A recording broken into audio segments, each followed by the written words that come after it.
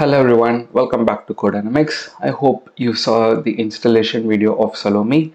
Now we will start with making a very simple geometry and a mesh for a lid-driven cavity case in this video.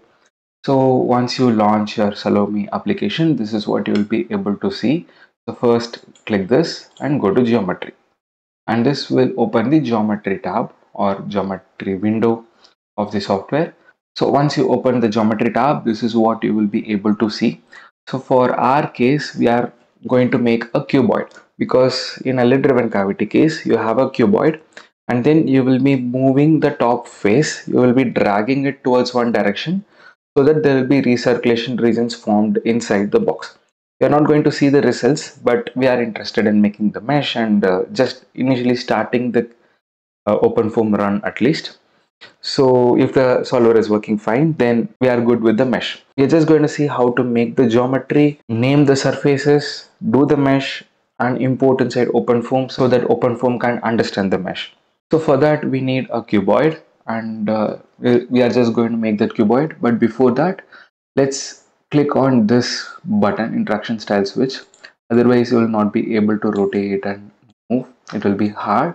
So if you select that, you can use a left mouse button to rotate, middle mouse button to pan, and right mouse button to zoom in and zoom out. Okay, so by default this is what you will be able to see in the geometry tab. So we are going to create a box. I'll create this. There are two options. The first option, you will just give point 1 and point 2 from the major diagonals of the cuboid, but for now I'm going to choose this, and by default it's a 200-meter cube, but we don't need it. So let's go with point 1 in the x direction. In the y direction, let's keep it to point 2, and z direction also, let's keep it to point 2. Then after you do that, if you press this button, fit all, you will be able to see this cuboid.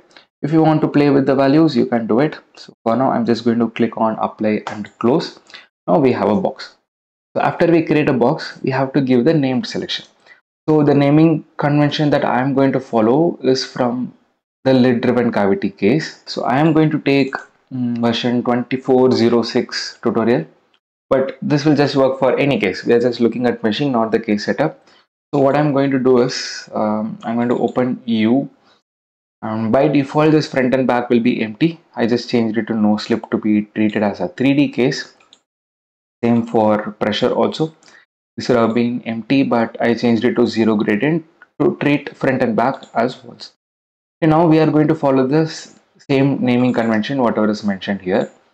So if I go here, the top face will be the moving wall because that's what we are going to do in lid driven cavity. Then this face is going to be front and back. This face, and this face is going to be fixed walls, as they say. Okay, now let's start naming the body. So first click on the box and then right click and click create group. Okay, now first you have to select the volume and maybe select all, then it will select this box because there is just one volume. Otherwise you can click here and then click add, that will also add the volume. So I'm going to call this fluid box. You can name it whatever you want and then click apply. Okay, you can now see that the fluid box is created and it is the type object fluid box module geometry. Okay, and now we have to create the surface names. So I'll click surface, click the top face, and this is going to be moving wall. I'm following the exact name here. If you want, you can copy paste also. And what I'm going to do is I'll click this and then click add. So this surface will be added here.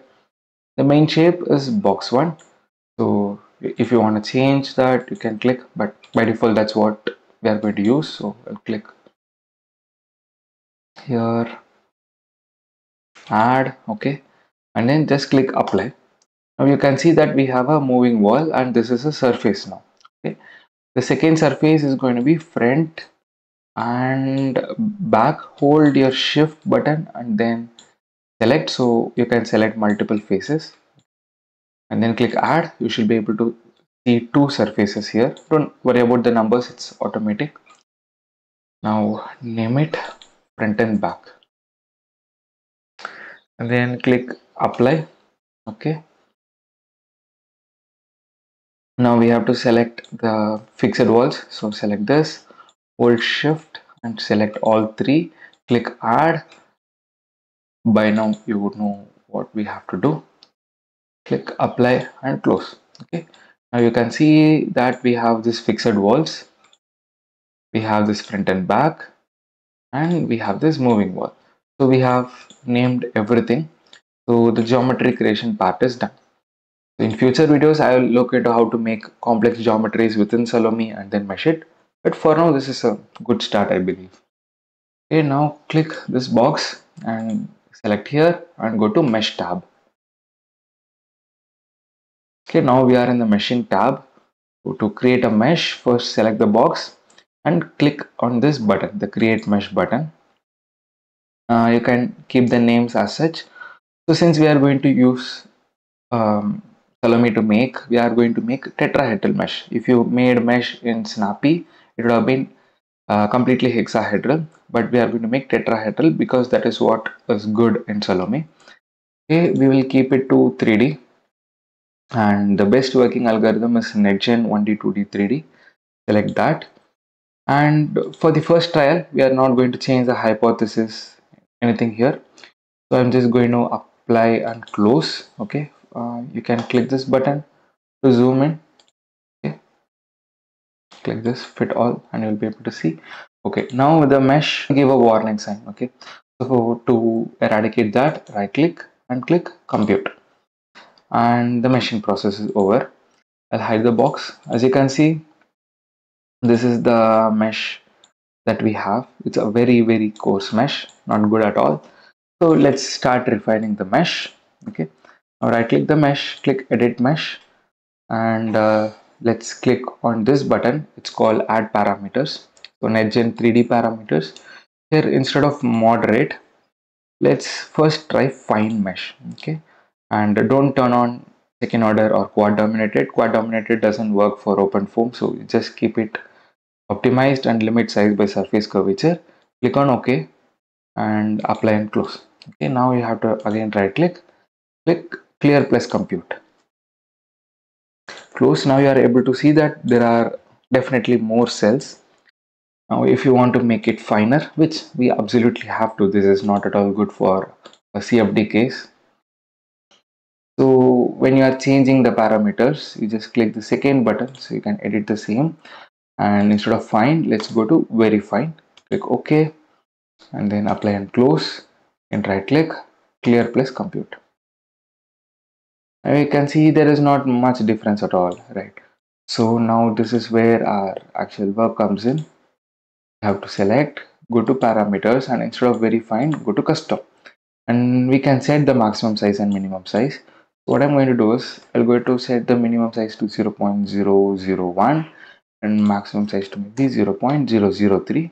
Click on OK, apply and close, right click, clear plus compute. Now it's taking a bit of time, which means it's creating more cells. So we have to wait for some time for the meshing to be done. Once the meshing is done, I'll get back to you. Okay, now the meshing is done. As you can see, it's a good mesh now. It's finer. So what we are going to do is first take a slice and see whether the inner mesh is just as good as the surface mesh. So you can right click on the geometry, then click clipping. Then instead of no plugins, you can select relative. If you just click on apply right away, you can see the top cells. You can hide show plane. Okay, these are the cells. It's good. It is fine. So I'll just turn it off. Okay, now this is the mesh that we have. You can see inside mesh you have groups of faces, moving wall, front and back, and fixed walls. A group of volume, there is just one volume. So now it's time to import this into OpenFOAM. So what we are going to do is click on file, export, and we are going to export it in a format called UNB. So before that, first you have to select the mesh. So this is the mesh.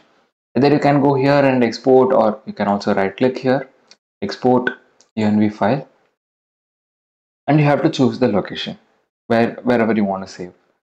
So ideally you want to save it inside the case where you are trying to do the meshing. So I'll choose that location and I'll save it there. So for me, this is the location and I'll click renumber. So this will renumber the entire mesh and then click save. Generally it takes a bit of time again, so you just have to wait.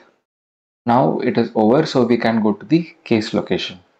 Okay, now you can see that we have the mesh underscore one.unb. Now let's see how to convert this into OpenFOAM understandable format. So I will open a terminal here and load my WSL. Then I'll load my OpenFOAM. So I'm using version 2406. Okay. Now the command is ideas. Then if you just press tab, you will be able to get this ideas unv2 foam is the command. Then we have to give the file name. So it is mesh underscore one.unv. Then just press enter. Okay, once you do that, it will start converting and now it will be a OpenFOAM understandable format. You can see that we have sorting boundary faces. First we have fluid box, which is a cell zone. We have moving wall, which is a patch, and then we have front and back, which is a patch. Fixed wall is also a patch. So we have to change that the moving wall and front and back is a wall. So that is something that we have to do. So I'll minimize this, and if you go inside constant and polymesh, you can see that there is a boundary file. If you open, you'll be able to see all of that. So for us, all of these are walls. So instead of patch, just change it to wall. Change it for everything. Okay, then save it. There is a easier way to do this using a create patch dict, but this tutorial is towards meshing, so I'm not going inside OpenFOAM things. Okay, now we can close this and we have a working mesh. You can go here and just do check mesh hyphen constant.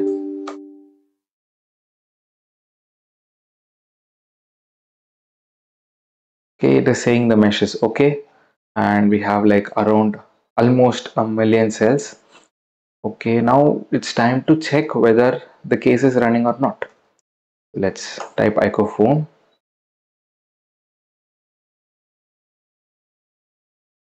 Okay, now we can see that the case is just running fine without any errors, which means OpenFOAM is able to read our mesh and it is working fine. So I'll stop this simulation by pressing Ctrl plus C. So if it is over with one time step, then it means the mesh is good, and that's what we wanted to see in this case. That's it for this tutorial. I hope you learned something new. If you want anything specific related to OpenFOAM or Salome, please feel free to leave it down in the comment section and I will try to make it soon. If you enjoyed the video so far, consider dropping a like, consider subscribing to the channel. If you think this video might be useful for someone, please share it to them. See you in another video.